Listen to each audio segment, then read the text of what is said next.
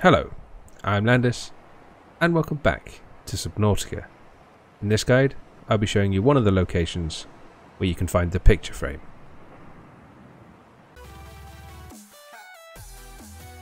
Now, as always, we're going to start from the 0 point.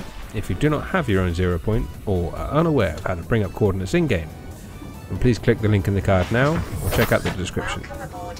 Okay, from here we want to head basically one pip to the left of northeast.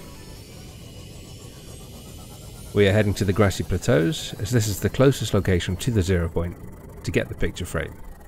You will encounter bone sharks in the area, and shouldn't need any equipment, as we will only be diving 90 meters in depth. Once you cross over into the grassy plateaus, it shouldn't be long before you see the silhouette of a giant wreck. When you arrive, you want to head around to this side, as it's the easiest entrance point.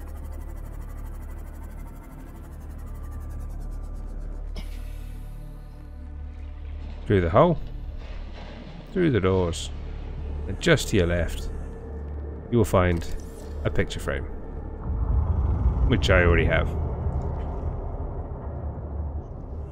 If you found this guide helpful, then leave a like, perhaps subscribe, and check out the rest of the channel. And why not join us on the Facebook, Twitter, Discord, and Patreon.